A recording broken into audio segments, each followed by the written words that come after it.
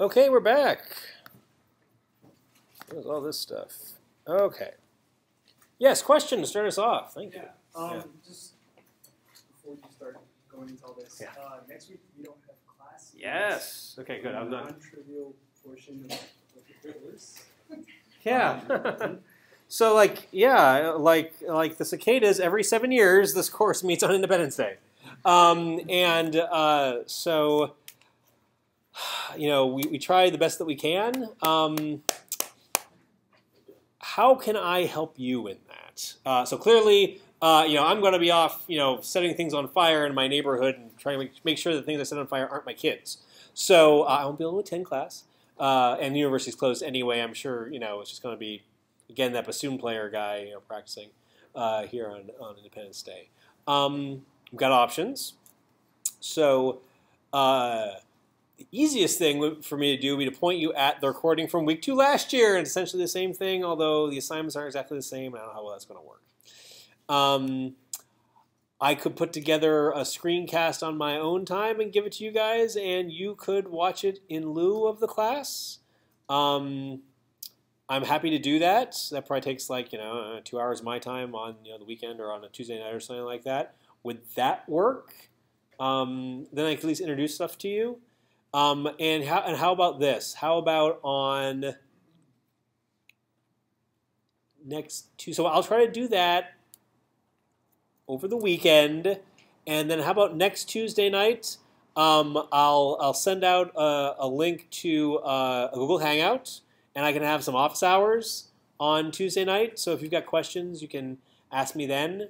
So then I guess what I'm asking you guys to do is if I can get, let's say I get the screencast done by Sunday night, then I'd like you to watch it on Monday or Tuesday, and then Tuesday evening we can have office hours. And then if we need to check in again, like over the weekend again, I'm happy to have a Google Hangout. How does that sound? Give it a try? Yeah, that sounds Okay. I can do that. Yeah, Ben? How quick will the turnaround be for getting people who are wanting to get into the course on the wait list right now? I'm going to do that tonight. So I'm going to email the department. So then definitely by the end of this week, you should know. I think if there are people that are registered to not attend, I'm going to email them tonight. I'll probably give them to noon tomorrow to tell me otherwise. Then by tomorrow afternoon, I will email the department and say, okay, these people live, these people die. All right, there you go. So I'll do that. Yeah. So then and of course I will. At that point, I'll also email you as individuals if someone who was waitlisted gets added to the course. Yeah. So will the projects be building on code from our previous projects, or will we be Yes. using an archetype? Yep. Projects 1, 2, and 3 are all from the same archetype, but that same, and then there's a new project type for new archetype for project 4, and another archetype for project 5. But you'll be using the same code. You'll basically copy it in to the new project. Okay. Project 0 or Project 1 through, and it'll be much more clear once we start talking about Project 1. Okay. I think you'll get it. Okay, good. Did everybody fill in one of the little cards? You didn't fill in a card? Oh, super important that you do. Okay, yep. Thanks.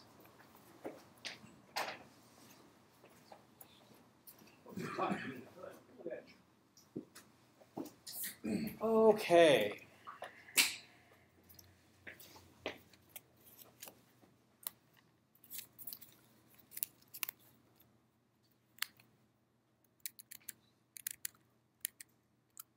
So, quick recap.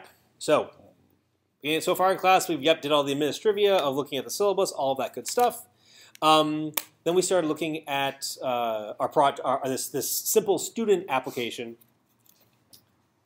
for the student application to sort of start to see what it's like working with Java and working with IntelliJ and working with Maven. So next thing I want to talk to you about is unit testing. So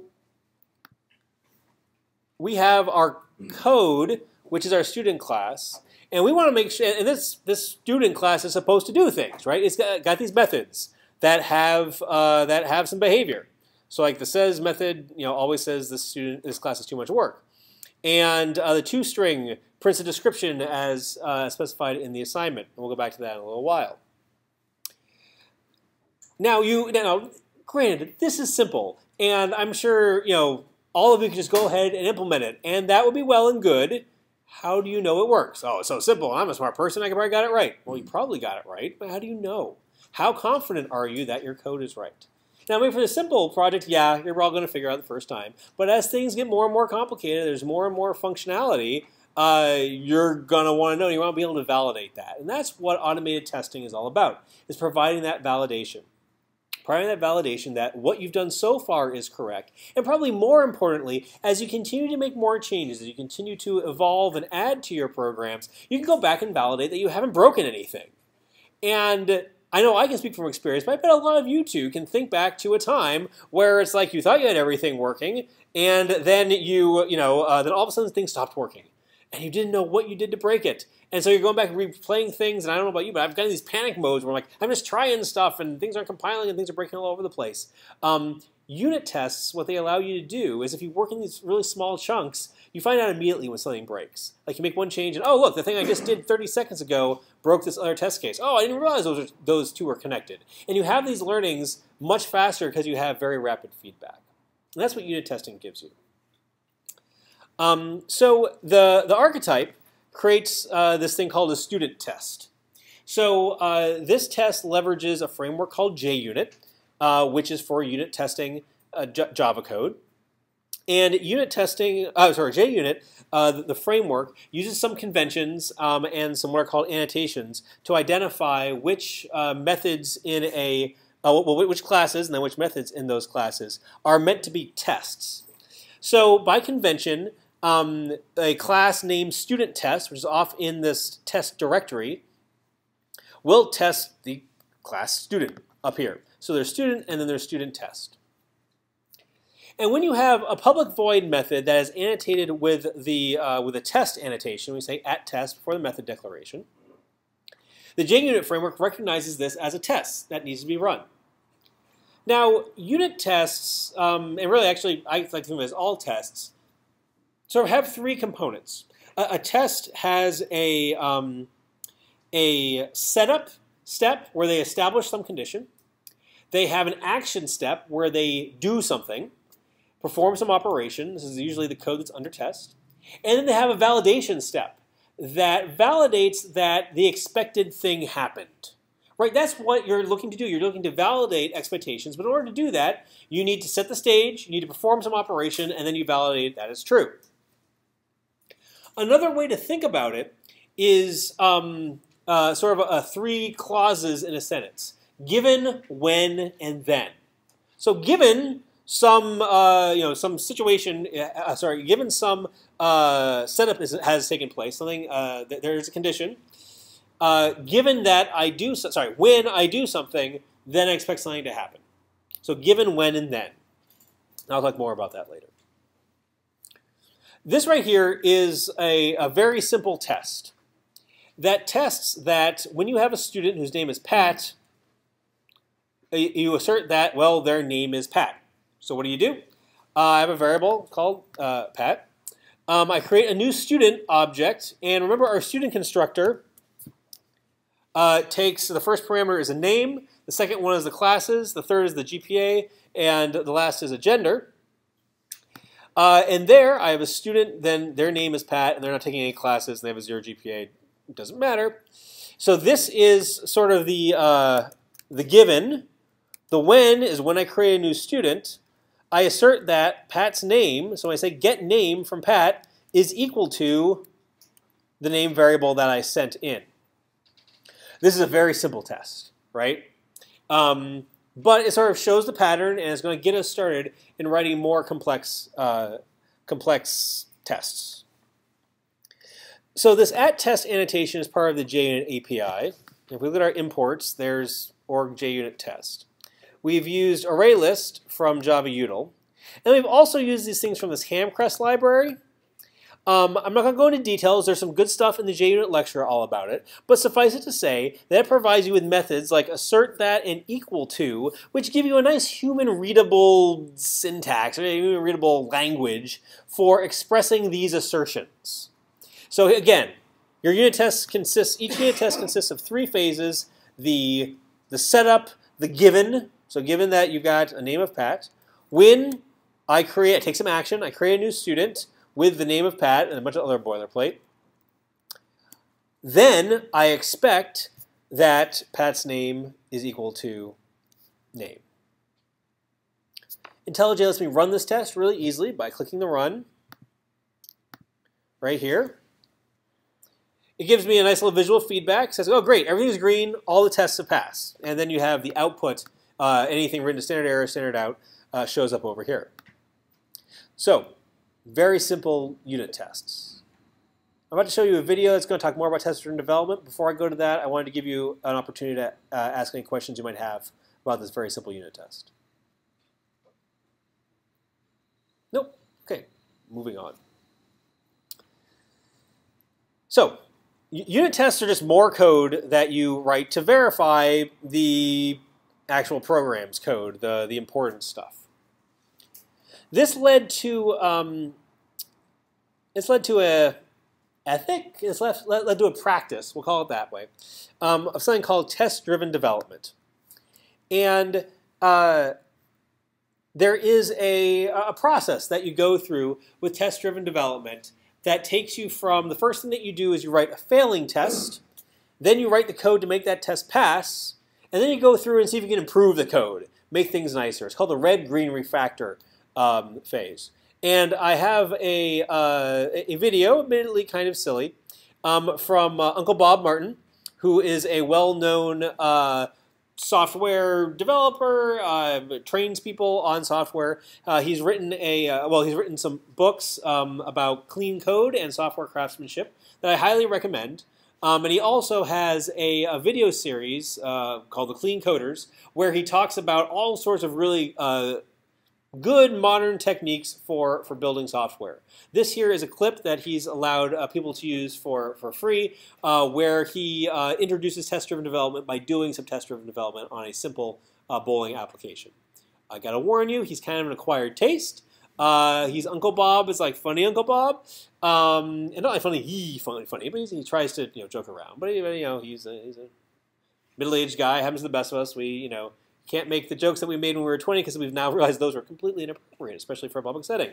So, I'll get started here. I think all of the audio and video should work okay.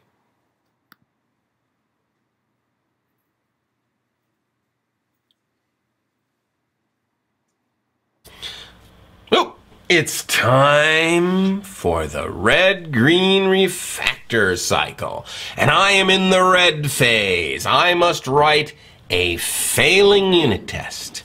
All right, what test must I write that will force me to write public class game? Well, I'm going to write can create game. Game G equals new game. Oh, heavens. Thank you, IDE. Helpful IDE. That's enough of that. Heavens to Murgatroyd, that doesn't compile. Well, I must make it compile. So now, I'm going to create the class game. Yes, in the current package, there it is, the class game. And if I go back to my test, oh, look, the test passes. It's time for me to go to the green phase. I am now green. And in the green phase, it's time for me to refactor. Is there anything I can refactor here? No. Nothing to refactor. Very good. Then I am done with this test. I am passing.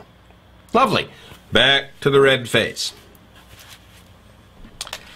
The next test, well, I know I want to write that roll method. All right. Test can roll. Oh, heavens, I need a game. Game G equals new game. Lovely. G dot roll. What should I roll? Well, let's roll a 0. That doesn't compile. Okay, time for me to focus on making it work.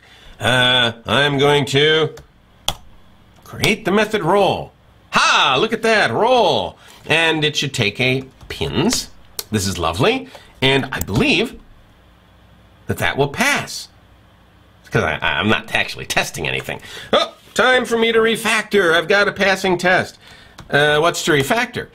Oh, goodness, I've got duplicate code here. Duplicate code. Well, I better take that and refactor that out. I'll create a field named G. I will initialize it in the setup method, which of course I don't have, but this will create.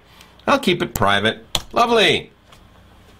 So now I've got a nice setup method. It's going to create the game. It'll put it in the private field G. Can create game is now empty because, well, it doesn't do anything. And I think I can get rid of that line of code in can roll. And all of this should still pass. It does. I think I can get rid of that empty test now. This is common, by the way. You write a test just to delete it later. Lovely. Next most interesting test case. Back to red. Well, what can I make fail now? Oh, I got to write the score function. Ooh, but I can't call score until I roll a complete game. Okay, so here we get into some of the technicalities of test-driven development. When you must write real code, you write the simplest real code you can. In this case, I'm going to have to roll a complete game. What is the simplest, most degenerate complete game that I can roll? A gutter game. Let's roll the gutter game. Okay. 4 int I equals 0, I less than how many balls in a gutter game? 20. I plus plus. G dot roll 0. That will roll 20 zeros. That is a gutter game.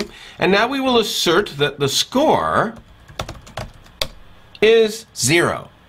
Oh heavens, that doesn't compile. I must make it pass. Excellent. I will make this compile. It should return an int. I'll have it return a -1 because I still want to see it fail. It should fail. Yes, and now I will make it pass by returning a 0. This is stupid, but it's also easy. And I have now seen my test both pass and fail. I know my test works. It cost me nothing, but I now know that my test will fail if I don't get a 0. Well, that was nice.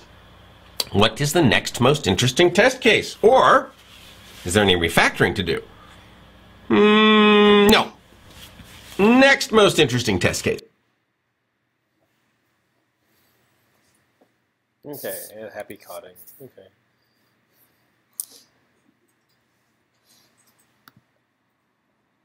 What did you observe about what Uncle Bob was doing? Sorry, I can't hear you. What? First, yeah, right. Write the test first. Yep. And then what did he do after he wrote the test? Actually, there was an important property of the test, and what was that? The simplest, most interesting case. Yes, a simple test, and yes, a simple test that fails the first time, right? He says you have to see it fail. Now, why is that?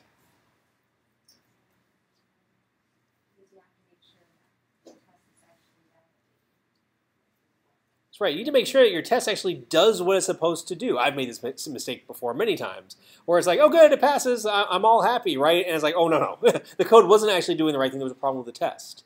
Or that there was, some other behavior that was happening, not the one that I wanted to test. So that's important. Okay, so the first thing you do is you write a test and you see it fail. You see it red. Then what do you do? Make it pass. Right. You make the test pass. How do you make the test pass? Simplest way possible, by implementing the code that's under test. Right? And now, we saw, he had a very simple example where he's like, okay, great, the score is always 0. That won't be the final code, but it's the code that makes the test pass. And that's important. And that's an important part of the test-driven development discipline. And it's one that's kind of hard to do, isn't it, right? Because I don't know about you, but like when I look at the problem I want to solve, it's like, great, I can see like the entire solution in my head and it's going to be great. And then I start coding and I realize that I'm like, oh wow, I'm like, 3 classes into it and I don't remember what I was originally thinking about. It's really easy to get lost. So one of the things I've learned over the years is that this discipline that TDD requires you to have pays off in the long run. It's kind of one of those investments where it's like, hey, you need to move slowly, move quickly, right? So take the little steps, get the validation and feedback at every little step on the way, and you'll have a really confident and solid foundation to build more stuff on. So you write a failing test, you make it pass, and then what's the last thing that he did? Refactor. What does refactoring mean? Simplify, remove redundant code, make things cleaner. Yeah, make your code cleaner, make your code nicer. So, remember what his example was? You played new game twice. Yep, he had duplicate code. He created a new game twice, and he was like, wait, all these test cases have a new game in it. Why don't I just move that code to one place, initialize that code in one place in the setup method, store it off in a field, so that way I don't need it anymore. Yeah. He was refactoring unit tests. Right, he was refactoring the unit tests too. Unit tests are code. They deserve to be clean. They deserve to be just as easy to read, just as as easy to read, as easy to evolve as your production code. What other observations do you have about what you just saw?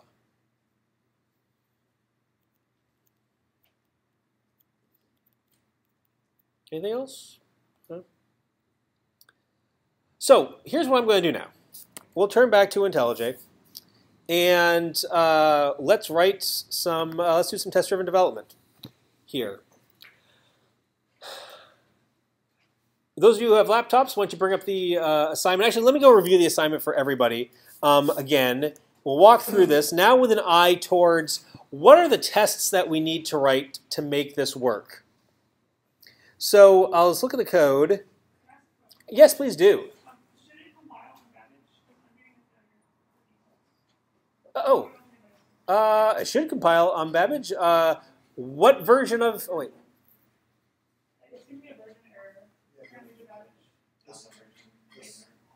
The school's Linux servers run Java 9, they don't run Java 10. They run Java 10. You just need to tell them to Java 10. Okay. Actually, that's a great question. Let's take a moment. And I will.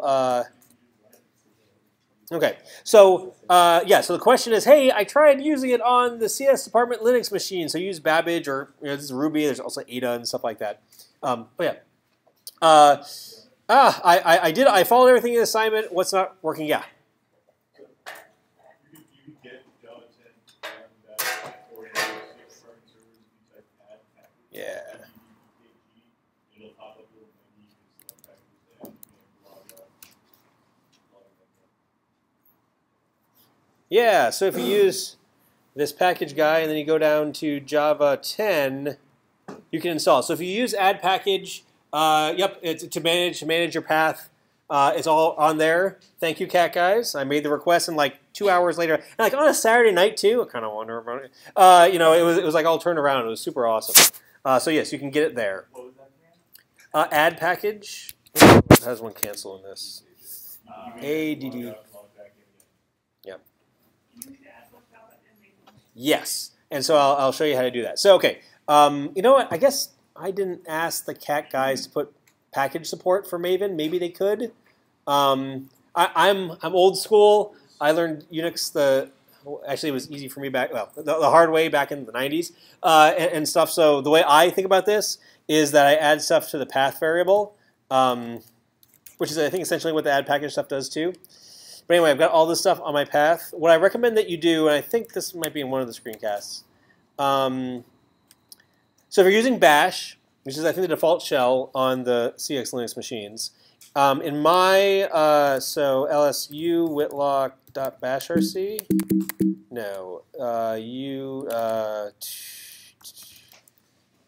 oh, it's the wrong.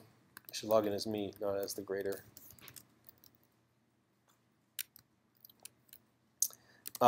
Oops. Okay. Jeez, really? I'm on camera. Okay, dot bash rc. So this is my bash profile, and somewhere in here, I'm sure I have Java home set. Yeah. So I set it to /pkgs packages /java /jdk dash 1001, which is I think what the package manager gets you. I also have, is it M2 home? No, Maven home. What do I? Yeah. I maintain a symbolic link from my tools directory to the latest version of Maven. So if you set your Maven home to this and put Maven home on your path, you'll get the right one. But yes, so then there's a little bit of environmental configuration that you need in order to use the CS Department's Linux machines. But you will be submitting all of your homework from those machines, so you need to make it work. So you need to make it and your local setup work.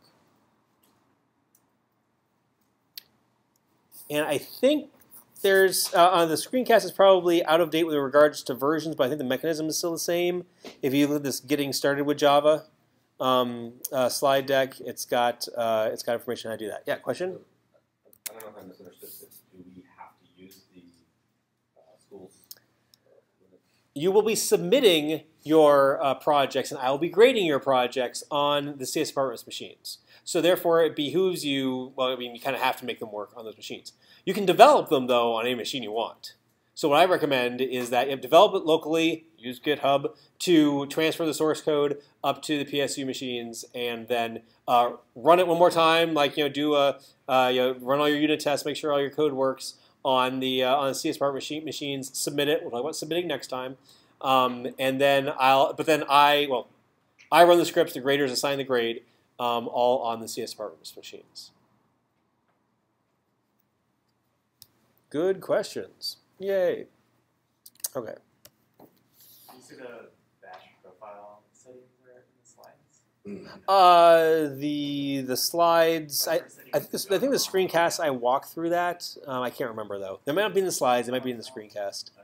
I don't remember. They probably. Yeah. I don't think I'd take like. Yeah, they're probably not in the slides. Yes. Yeah. Yeah. Actually, it would help someone to remind me. So someone post to Google Plus and say, "Hey, remember how you said showed us that stuff in class really quickly? Please write it here so I can explain it. Here, I understand it. Yep. Thank you. Okay. We were looking at the project. That's what we were doing. Okay.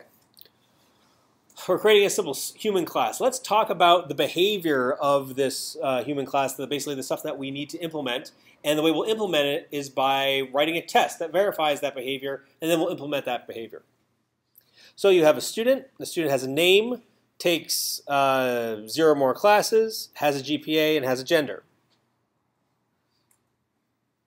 Has some methods. All students say this class is too much work. And it has a toString, which prints out a description. The example of that description is down below. It's got a main method that parses the command line and prints a description of the student. And then as an example of this, when you run this command line with these command line arguments, it should print out something that looks like this. So that highlighted text right here is what the toString prints out. So ultimately what we need to do is write a program. So basically like the user-facing functionality is that when you provide these command line arguments, or command line arguments that look like this, then this is written to standard out. But let's go there last. Let's start instead with implementing just the functionality. It won't be simple. The functionality that's here in the student class and its instance methods, and we'll worry about the main program secondarily. So let me start down the path, and I'll propose a test, and then you can help me write it. Okay. I'll ask you guys first. What do you think like the simplest part of this class is? The simplest thing that we could make work. Aside from the constructor. Maybe you could use the constructor. What about the constructor? Oh, I see. Just creating it. True. Ah, okay. those are some good ideas. Let's take a moment to explore that. So what are some interesting test cases for the GPA? And I'm just going to like make some here in a comment. So interesting test cases for GPA.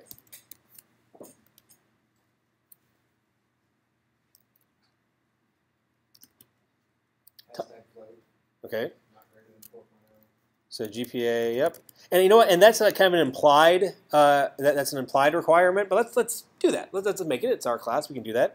Okay. So so GPA is well must be less than 4.0. By the way, you've probably noticed that when I do certain things, like this big green bar appears at the bottom of the screen. You'll see me doing more of this. When I use a keyboard shortcut, I've got the special plugin to IntelliJ that like shouts it out and says, "Oh, hey, you just did this thing." Like okay, like I can do Control Shift F10, and that runs a unit test.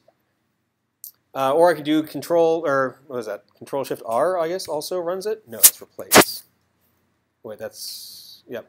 Anyway, once I start refactoring and stuff, I'll be using more keyboard shortcuts. But that little pop-up there is to help you figure out what I'm doing in case I forget to like use a menu item or something.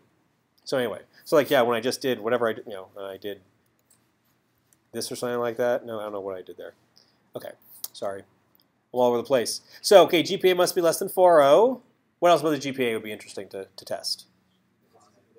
Okay, must be okay. Cannot be negative. Anything else? Oh yeah. Nice. Yep. You know what? Let's write the test for this now, since it's on our minds. Got to get rid of that. Oops. I'm gonna get rid of that again. Good. Okay. So let's write a test. So GPA. Must be less than 4.0.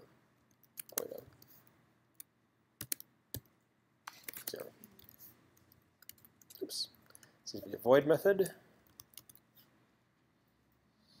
Given when then, what is sort of like the setup? What is the state that we need to be in? Given. Given that the student has a GPA. Okay. So, like you have, sorry, is GPA a float, I think? Float GPA of,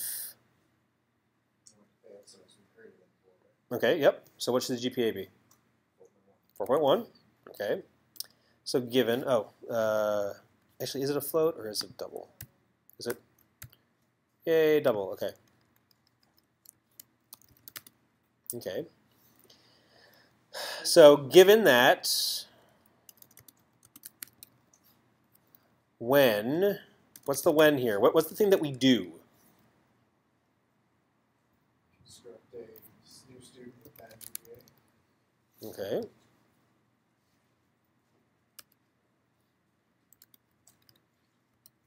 What's the name of the student? Who cares? Yep. Classes, 0 classes, new array list. GPA is GPA, and gender doesn't matter. Okay. What's the then? What should happen?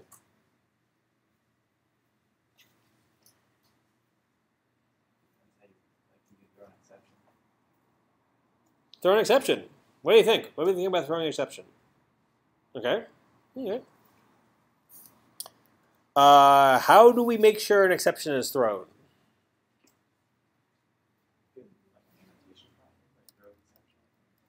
Yeah, there's a couple ways you could do it. There's kind of the very explicit way. And we'll catch, what kind of exception do we expect to be thrown? Oops. Oops, did I delete something? No, this is the win. No. How about an illegal argument exception? Grammar exception.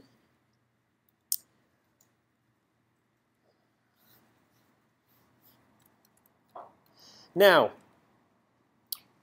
you guys know about exceptions, right? The whole idea is that, hey, I'm executing some piece of code, something bad happens, and then, most importantly, the next line of code isn't executed. Execution stops. So if we somehow get to this line of code right here where the cursor is, the test is invalid, right? So we should fail the test.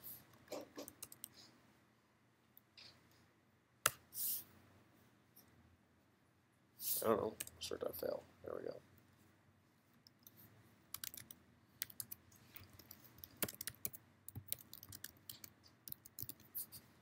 Okay, so this is nice and explicit.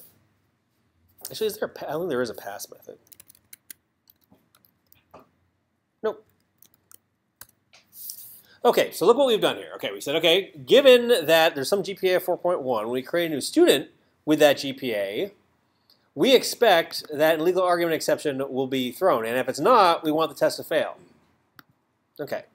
So what do you think will happen when we run this test?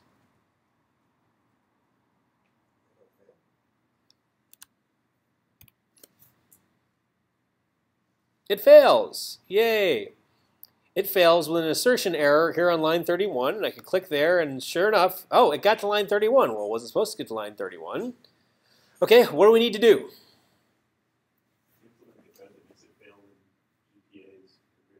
Okay, and where's that code going to be? In the student class someplace. Okay, so here we are in the constructor. We got the GPA. So what do I need to do to write to make it pass? Okay, and I need to throw the exception when.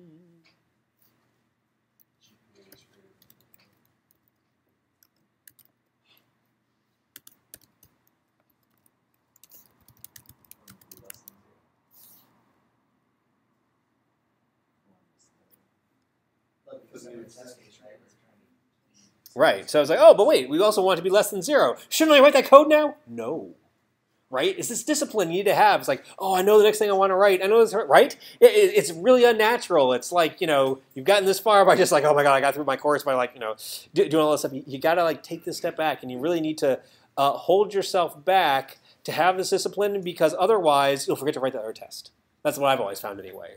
It's like, oh yeah, right, I know I need to do this, and then you forget to write the test, and then if you've gotten something wrong, you'll never know about it. So, yep, patience, Daniel-san, right? It's like that whole thing. Okay. You know that movie that your parents used to like? Okay. Okay, so GPA must be less than, or cannot be greater than. I don't know. Cannot be greater than 4.0. Okay, let's run it again and see what happens. Woo! It passed. Accomplishment. Okay, so that was the red, the green. Let's go back and refactor. There is a refactoring that I want to do, and that's the following. So we use this syntax where we had a try-catch block, makes it nice and explicit, but there's something that I want to, actually, you look like you're asking a question. Sorry. Yeah. It's not very clear because, yep. Not to nitpick, but, yep. It sounds like you're a hard grader. No one could get a 4 point. They can't? To your test. Oh, no one could get a 4.0? Oh, really? And so your code said if something yep. has greater than 4.0, then throw an exception, but it just doesn't, your naming should. Naming of what? So it says GPA must be less than 4.0. Oh, less than or equal to. Thank you. Yep. Finally, class's term. Mm-hmm. I would not get an A. It's fine. So right, you're saying that the name of the method should not. It's not just that it's less than. It must be less than or equal to. Excellent. Good. Less than or equal to. Nice. I think you also reminded me that it's like we want to make sure that a 4.0 GPA is possible. So I'm not going to write this test yet, but it's something we should test, right? Because otherwise, yeah, show up at the registrar's office there. It's like, oh, I got my 4.0 right now. Okay. There's one refactoring that I want to do this test, though, and this is another way of expressing this test that is a little cleaner. The test annotation has a parameter called expected that that specifies the type of exception that is expected to be thrown. So here it's a legal argument exception dot class. And now you can get rid of all of this stuff. So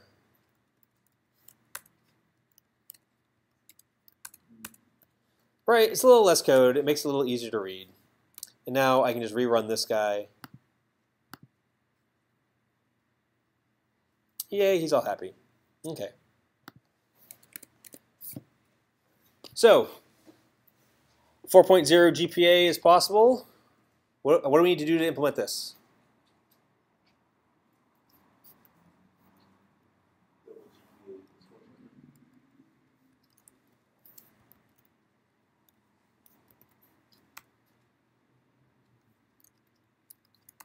And then we sort of like the when and the then we expect that's okay.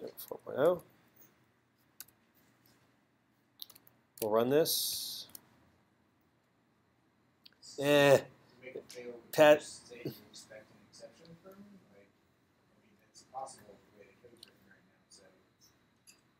now. So. Well, and this is sort of the trick, right? Where it's like, oh, sometimes it's like you can't write the test that makes it, you know, the test won't fail because of the way you implemented that. I mean, and so then it's sort of it's a call. It's like, well, should I go back and like break the student only to unbreak it? That seems kind of dumb. So it's like this I see more of as just like guardrails or a safety net just to make sure, you know, yeah. So it's like you always want to strive for writing a failing test, but I don't think you can achieve it every time without doing something stupid. So, but this is good though, right? We have this here as a safety net, so if we ever do something to break it, we'll know that that okay, we can't have a 4.0 GPA anymore. Okay, so we've gone from red to green. Are we ready to refactor?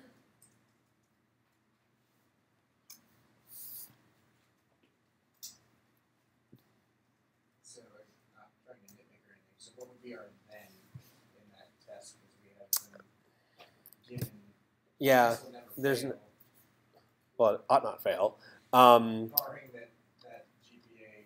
Yeah. Magically go back and change the other code. Which might happen as part of a refactor, or part of right. So this is like why it's a nice safety net. There is no explicit then. There's no explicit test. Student doesn't have a get GPA method. I suppose we could add one, but I think here it's just like, hey, I can create one with a 4.0, and that's cool. So both the when and the then are the same clause, are the same code.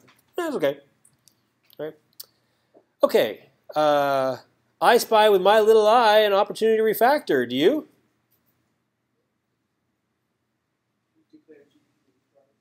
GPA is declared twice. Student is created twice. So let's just do that. Okay.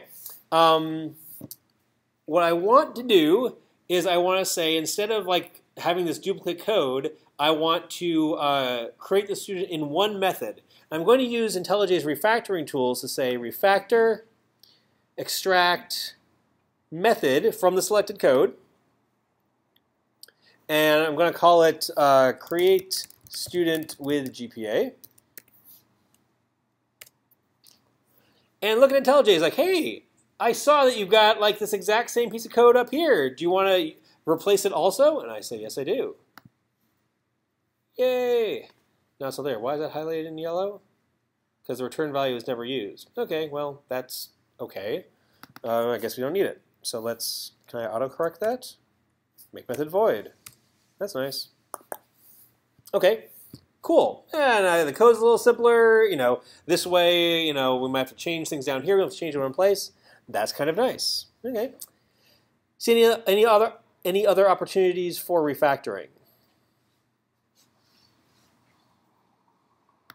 Anything over here? Not yet. Okay. Let's run our tests again. Let's run all of our tests again. So run all the tests in the student class. Yay, all 3 tests pass. I'm done. At this point, I like to commit my code.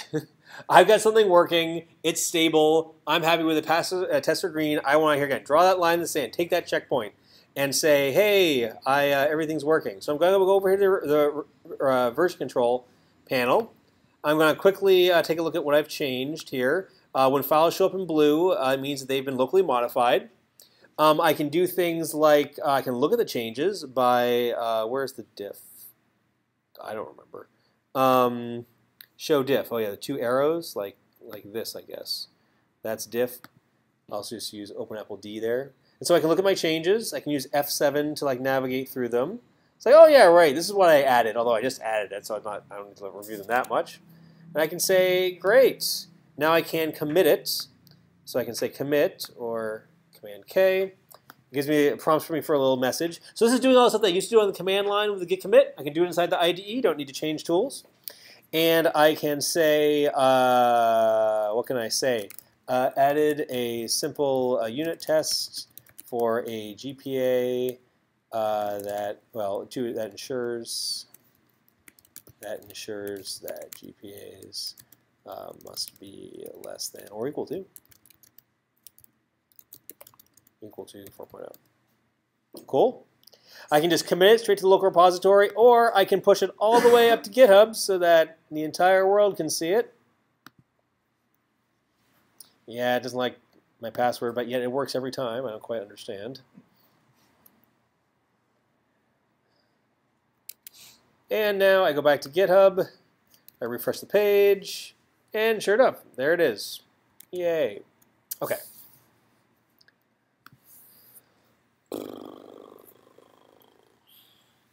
Let's write another, let's see here. So we did the must be less than or equal to 0, to 4.0. That's cool. GPA cannot be negative. So then, let's write that test. What does that look like?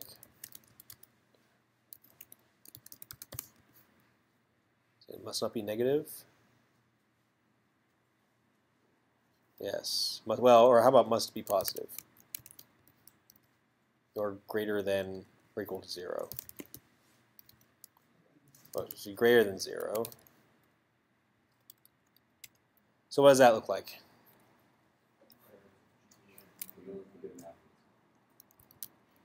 Well, so by this test, that's true. But I don't know if that's necessarily right or not. So I think I like the way you're thinking though, because you're hinting at it's like yeah, -1 or whatever. You're hinting at like, oh, there are more test cases that we need to do.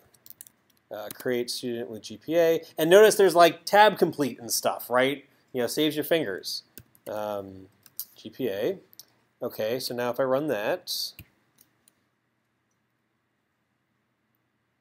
no, it passes. That's wrong because you're right. This is supposed to we should have expected an exception. Now we'll try it.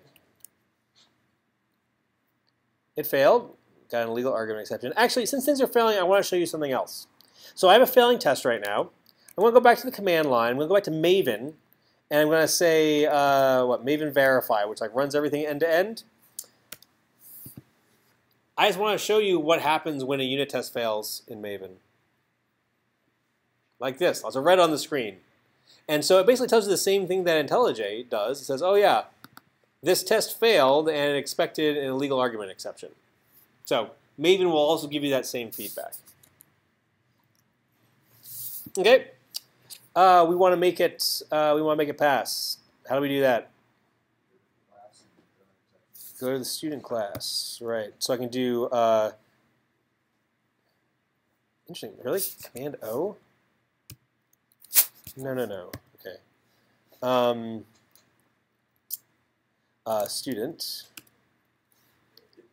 And here, okay, we want to say if GPA is less than 0,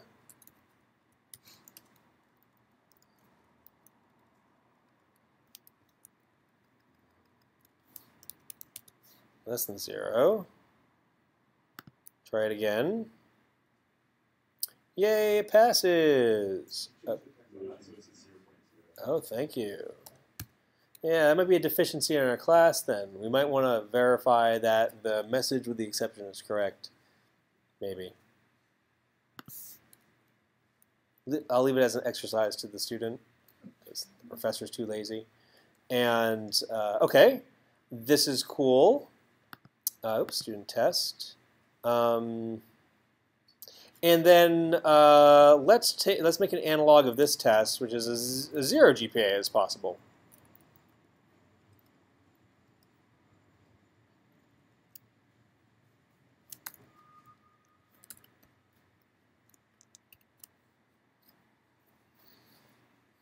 Okay, cool. We're from red to green. Opportunities to refactor. Yeah. I've got just a question. On the video, Bob Martin had syntax that looked like throws in the signature, throws exception. Oh, yeah. Throw exception. Might have been, yeah. And then you have your Expected. Your unit test decorated with expected. Yep. Exception. So I haven't seen the syntax, but like he has it. Just in the signature says throw. Let me. Do we have what that looks like?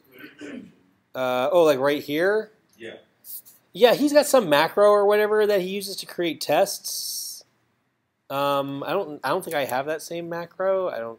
Let's see here. What does he just have? He said test or something. Yeah, he has something defined in his IDE, or maybe that was an older version of that. But it was kind of old. Maybe an older version of IntelliJ had that. Isn't that in his class though? So Was that in his class? I thought that was his test. It's at test. That's just the Maybe it's test paren. Oh, maybe he's got some magical. I don't know. I think that's what I'm saying. From what I recall, that's some sort of like a template or macro that he can enable or something. That would save me some typing. The whole throws exception though is like there's checked versus unchecked exceptions, and so if you have like checked exceptions, then you have to declare it. And so then if your code like for an IO exception or something else that is checked, then your test has to declare that. So that's probably why his template has that. But so far, none of our code has thrown a checked exception. They've thrown unchecked exceptions, like legal argument exception. And there's, in one of the lectures, I go into detail on that. Good question, though.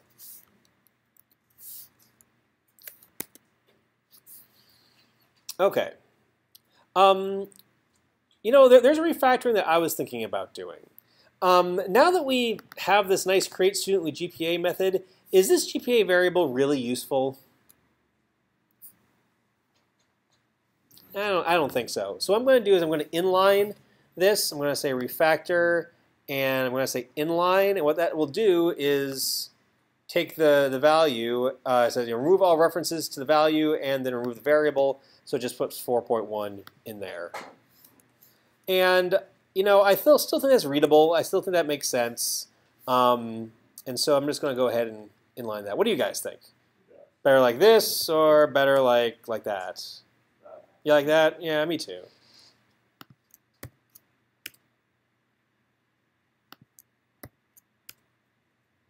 Okay.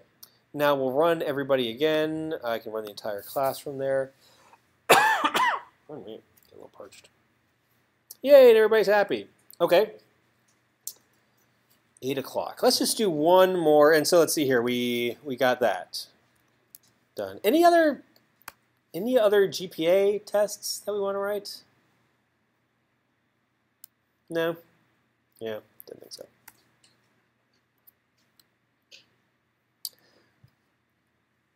Okay, let's check this in.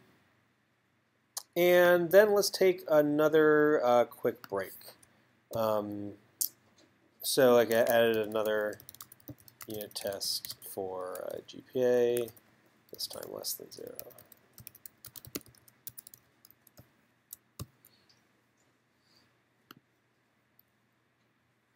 Okay, awesome. Let's take like a 7-minute break. So come back when the big hand is on the 1.